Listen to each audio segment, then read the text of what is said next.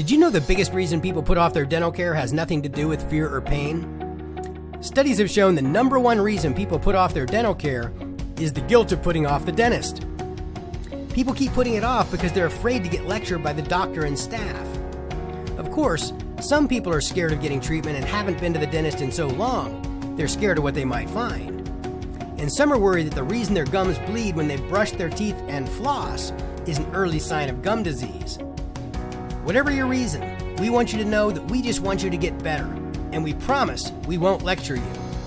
Come in and see what makes us different. Mention you saw this video and you'll receive a free consultation and recommended action plan. What are you waiting for? Pick up the phone and call us today.